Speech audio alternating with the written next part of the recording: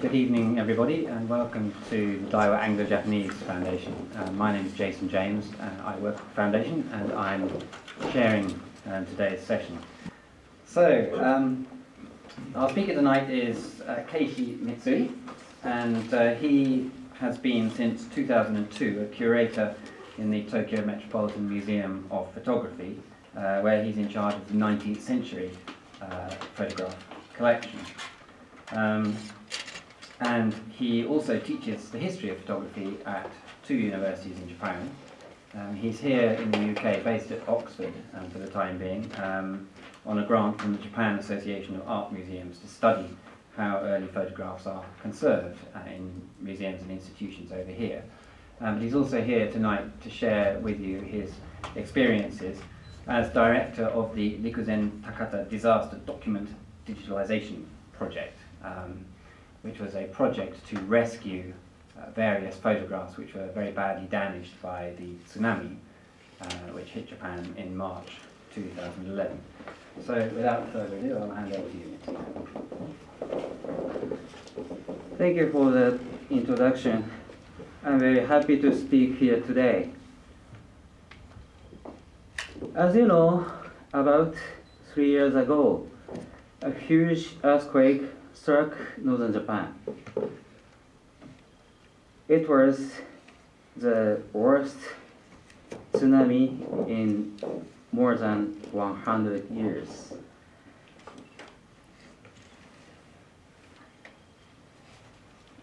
Today, I'm going to talk about our project to rescue archive photographs. But before I do, I'd like to show you a brief video made last year by NHK. NHK is the BBC of Japan. It's 6 minutes, but it tells the story well and shows how museums were affected.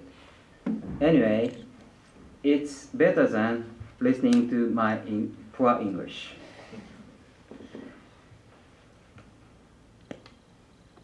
One minute, please.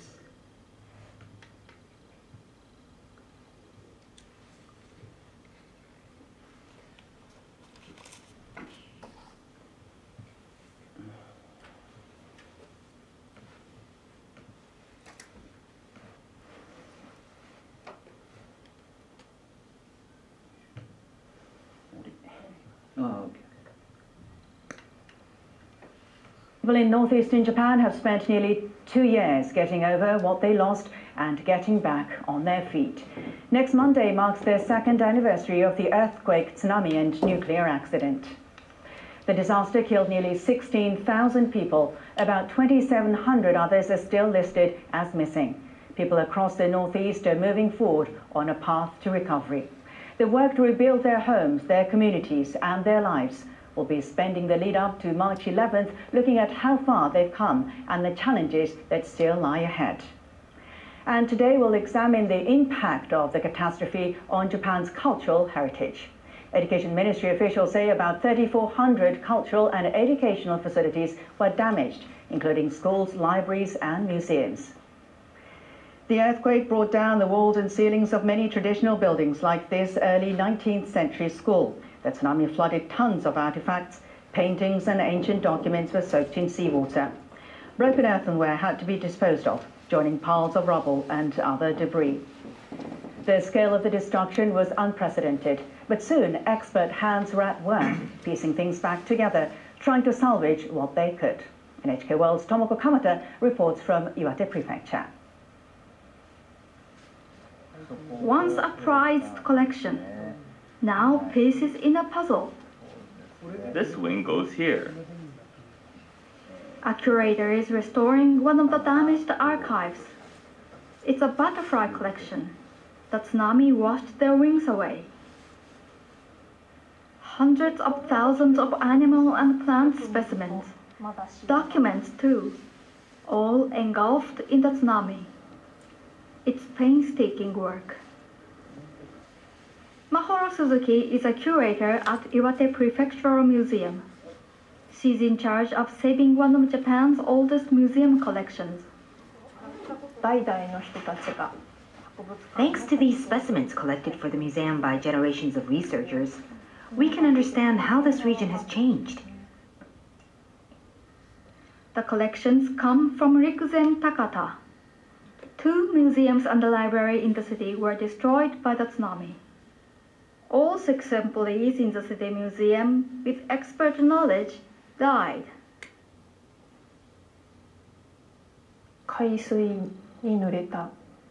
Nobody knew how to clean specimens soaked in muddy seawater.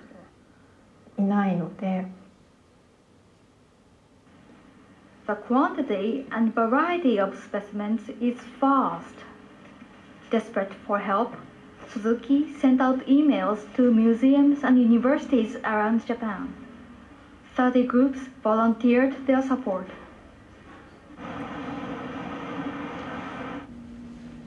Restoring 65,000 prints and transparencies was one of the most difficult tasks. Keishi Mitsui is a curator of old photographs at the Tokyo Museum. He thought his know-how could help save the collection. Originally, all I thought I'd have to do was to wash them, but the damage is far worse than I'd imagined. The seawater damaged the photographic fixer. Sewage and chemicals from nearby factories compounded the damage. About 60 volunteers are working on the project 4 days a week. They meticulously blow off the dust. No matter how bad the damage, everything is kept, as it could be of interest to researchers in the future.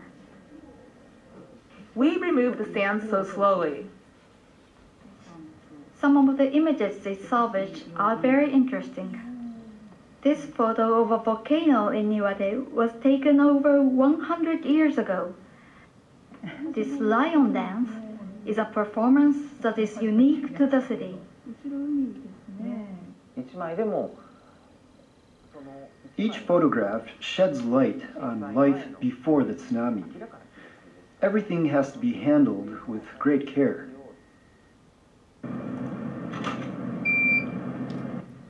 Mitsui's group creates a digital record of every exhibit, front and back. It's important to preserve the notes written by past curators on the specimens.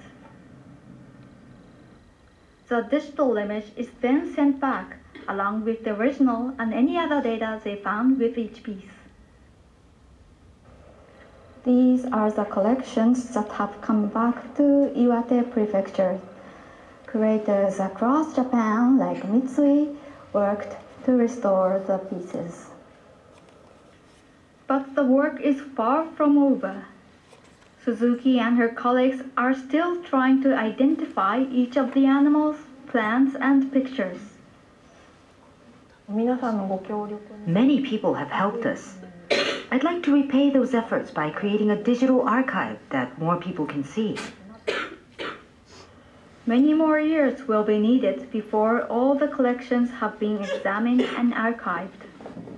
But the researchers say they won't stop their efforts to solve this puzzle, one small piece at a time. Tomoko Kamata, NHK World, Iwate.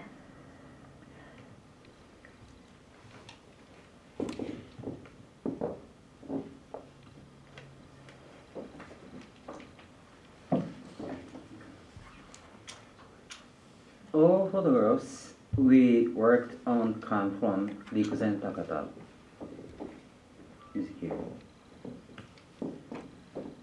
This is a tsunami at Rikuzentakata. And this is a museum directory the before and after. Inside was terrible mess. There was mud and seawater on everything. Notice the album. This is the type of material that we tried to save. We received many types of photographic materials, not just albums. First, we sorted the material and gave them ID numbers. Albums and boxes of slide were treated as one item. Then we tried to stabilize the materials. We scanned or took digital photos and uploaded everything to a cloud-based system. This is an example of my album as we received it. The notes were made in Tohoku.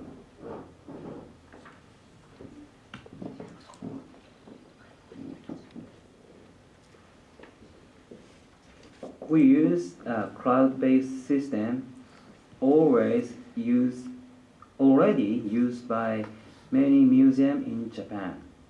Users can customize the information fields themselves.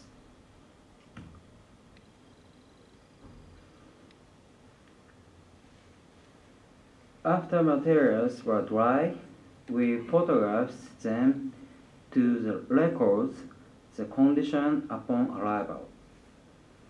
There were 3 reasons for this. 1. To put an image into the system to go with each number. Next, to have a record of the condition upon arrival. Finally, to have a base record for comparison, for example, to compare after cleaning.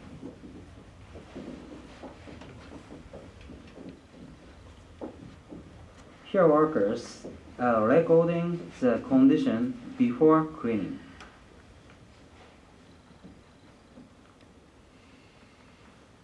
To give you an example, let's look at what we did for albums. First, we took a picture of the front cover. Then we photographed each page. Look at the damage. We also photographed back cover even if there appeared to be no information. Also the spine.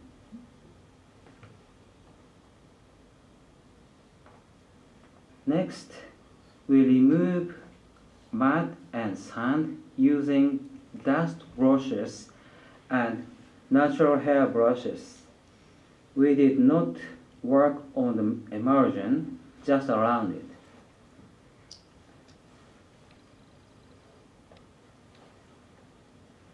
We cleaned the front and back of each photograph using a brush.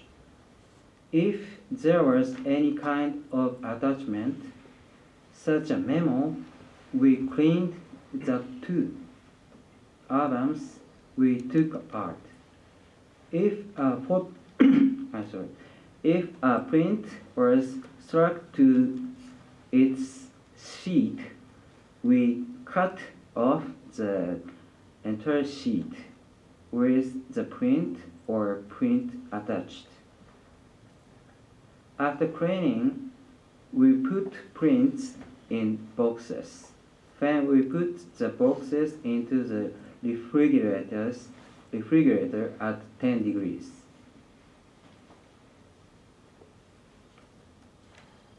At least. For the negatives and contact prints, we dried, cleaned, and put them into the sleeves, new sleeves. For slides, after cleaning, if the condition of the mount was particularly bad and there was no text on the mount, we put them in new mounts. Then the slide was stored in new boxes. Like this.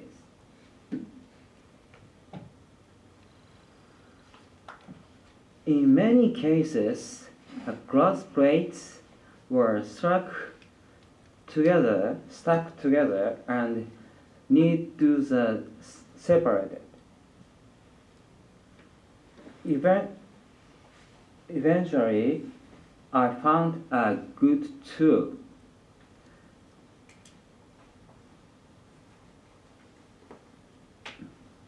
Very thin spatula like this.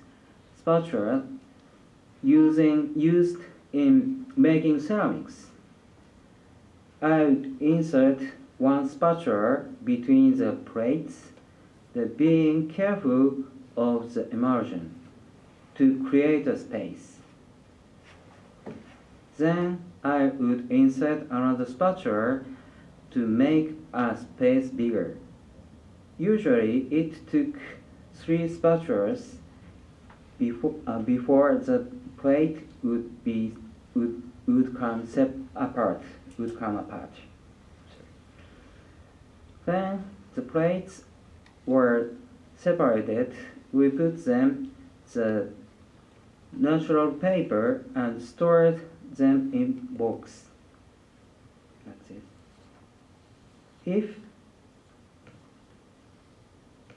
If plate was broken, we cut out a board in the space of the pieces and insert the pieces. The broken plates were stored flat.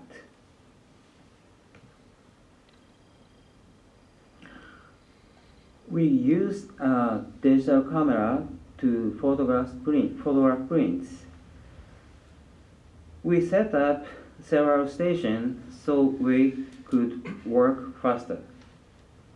Each station was same, so each record and recorded under the same conditions.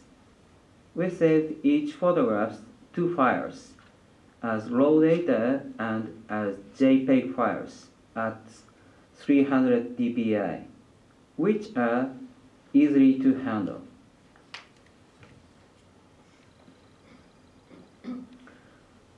We cut a color chart like this. We also insert ID numbers.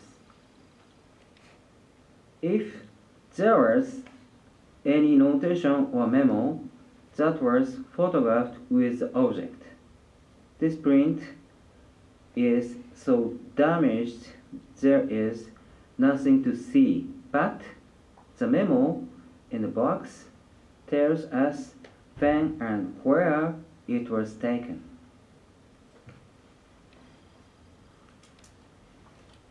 Crossplate were scanned on a flatbed scanner with an overhead light. The scan image. Using this scan image, it's possible to create a positive image like this.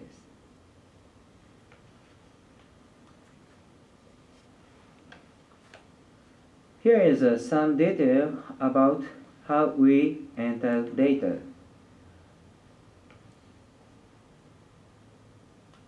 This was the field for the triage information.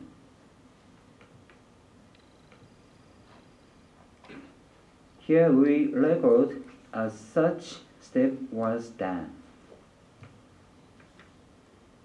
There were thumbnails of all pages of an album. This is a close-up of one page.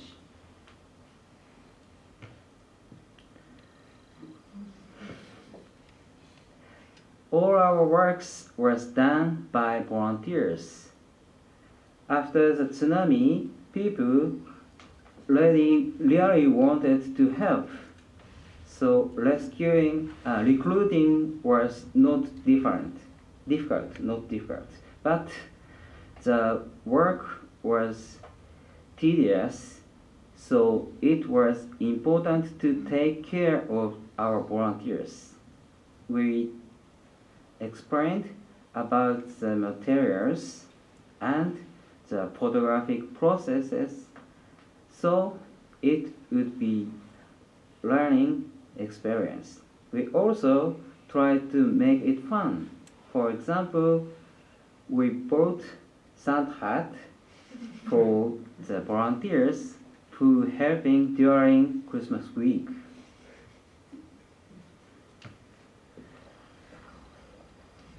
That was just brief introduction, but I hope it got you thinking about your own archives or something, and how to protect them. Disasters can happen anywhere and anytime. It's important to be prepared. Thank you for hearing.